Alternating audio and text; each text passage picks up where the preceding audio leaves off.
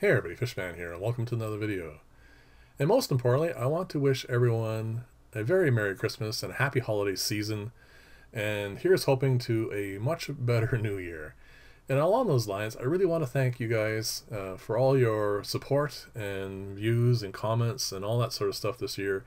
All that interaction has actually really gotten me through this year because it has been, well, you know, it's just been one of those years. And I really, truly do want to thank you all for that. And like I said, hopefully next year will be much better, and we can continue to do some interesting things. Along those lines, I do want to do a 2-month update on this. It's going to be mostly focusing on the plants because I really want to go into this much more in depth and thorough at the 3-month mark, which will probably be at the end of January. And also because this is Christmas and I want to spend some time with my family, and I didn't really have time to do any new recording or building or anything, so I figured this is a good time to insert this. So as you can see, and shortly coming up, there's going to be a side-by-side for day 0 and the 2-month mark for each of the 3 substrates, and it's going to mostly focus on the red Luigia and the Valsinaria, but like I said, later on I'm going to cover it all much more in detail. So this is a gravel, and you can see between day 0 and 2 months, that is very good growth. The plant is healthy and has good color, and that's the most important thing. And as you can see between day 0 and 2 months here, again, it has sent up a lot more shoots. The plants are healthy and the leaves are good. Not as good as the other ones, but that's not necessarily the most important thing. But that, again, it is your decision on all those sorts of things anyway. This one here is probably the most productive of all the 3 tanks. Not just for growth of plants, but other stuff. But I'm going to try and steer away from all that as well. But as you're looking between day 0s and the 2-month mark, also keep an eye on the shrimp population, the fish, the snails, and general health of the tank and everything.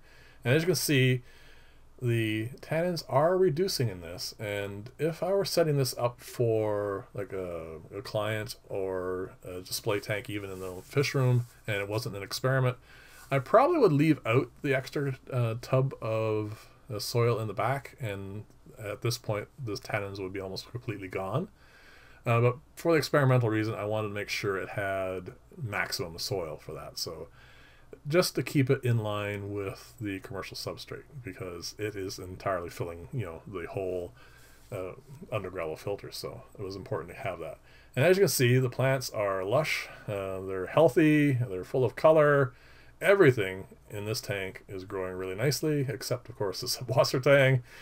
And that's probably just because of the extra tannic acids, but that's fine. There's no one system that you're going to set up that's going to grow every plant, so that's not really a problem at all. So we're going to do a side-by-side here shortly, and you can see from day 0 to 2 months for the red Luigia, that is significant growth, and that is more than enough. And again, these are things that you guys, as you're, because you're going to be setting up tanks your own, what you find is more interesting and what you like the look of. So that's also very important as well. And as you can see here, the Valsinaria is just taking it right off. And I can imagine what this is going to look like in 6 months. I suspect I'm going to have to probably, prune all that stuff back, but we'll see how that goes. So this is the commercial substrate and day 0. You can see at this point, again, I wouldn't really want to get into the shrimp part of this, but there's a lot of shrimp in there right now. And that is not the case now. So again, like I said, this is something you have to keep in mind as well.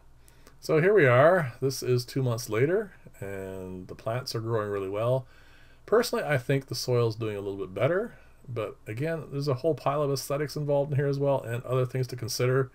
But I'm going to get into all that stuff in January, and then again 3 months after that, so the 6-month mark. And then of course I'm going to keep these going, so we'll see how they are long term after that as well, because that's when I first set these up. I wanted that aspect to be there as well.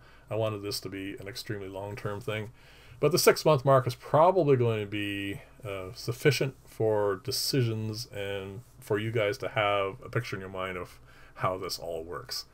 So, as always, thank you very much for watching. If you like this style of video, please like and or subscribe. This is going to be obviously a short video because it's Christmas. I really didn't want to take any time away from your family. I just wanted to keep the habit going, of course, of keeping my videos up. And as you can see, the shrimp and snails are not doing as well in this. And that is something that's important too. So this is going to end up finishing off with a last side-by-side between day 0 for Red Luigia and the Vallisneria, and that will be pretty much it for this video. Again, significant growth, very healthy. There's really nothing you can say wrong with that aspect of it.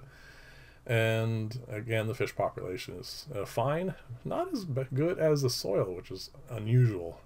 And here is the Vallisneria, again, lush and doing very well as well. So thank you very much for watching. Have a Merry Christmas, and I will see you in the next video, and bye for now.